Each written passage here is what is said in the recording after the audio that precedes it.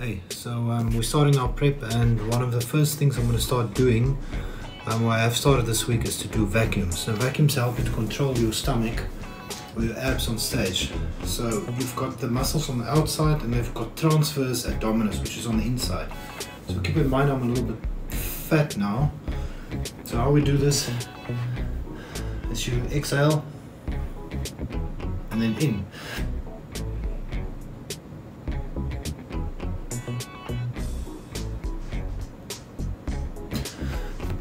And you do it ideally once, but twice, maybe twice a day.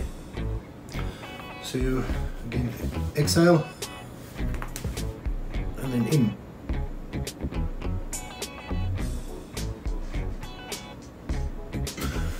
Yeah, it quite works. You do that.